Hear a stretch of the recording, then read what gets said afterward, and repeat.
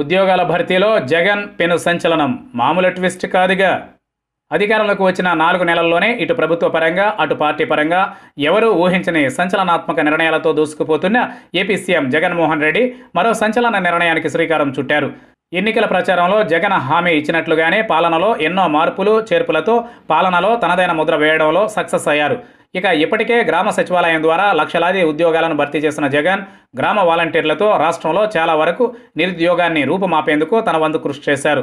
గ్రామ సచివాలయం, గ్రామ వాలంటీర్ల లాంటి వ్యవస్థను భారతదేశ చరిత్రలోనే ఇప్పటి వరకు ఏ ముఖ్యమంత్రి తీసుకురాలేదని ఇతర రాష్ట్రాల ముఖ్యమంత్రులు సైతం జగన్పై ప్రశంసల వర్షం కురిపిస్తున్న సంగతి తెలిసిందే.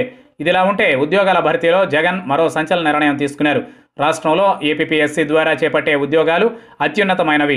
పరిపాలనా వ్యవస్థలో కీలకమైన పలు శాఖలకు సంబంధించిన ఉద్యోగాలు ఏపీపీఎస్సీ ద్వారా భర్తీ చేస్తారన్నది తెలిసిందే.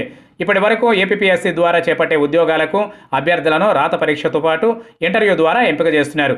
ఇంటర్వ్యూల్లో చాలామంది రాజకీయ నాయకుల చేత మేనేజ్ చేసుకోవడంతో రాత పరీక్షల్లో ఎక్కువ మార్కులు వచ్చిన వారికి ఉద్యోగాలు రావడం లేదన్న ఆరోపణలు ఉన్నాయి.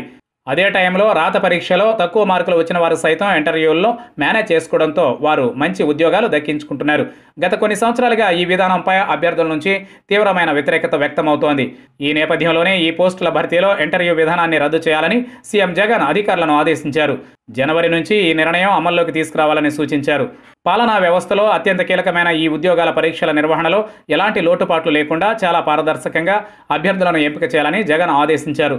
ఈ నేపథ్యంలోనే ఏపీపీఎస్సీ ఉద్యోగాల భర్తీకి ప్రతి ఏటా జనవరిలో క్యాలెండర్ ఇవ్వాలని కూడా ఆయన అధికారులకు దిశానిర్దేశం చేశారు. ఈ ఉద్యోగాల భర్తీకి ఇంటర్వ్యూలు లేకుండా నిర్ణయించడం జగన్ తీసుకుంది డేరింగ్ స్టెప్పే అనుకోవాలి.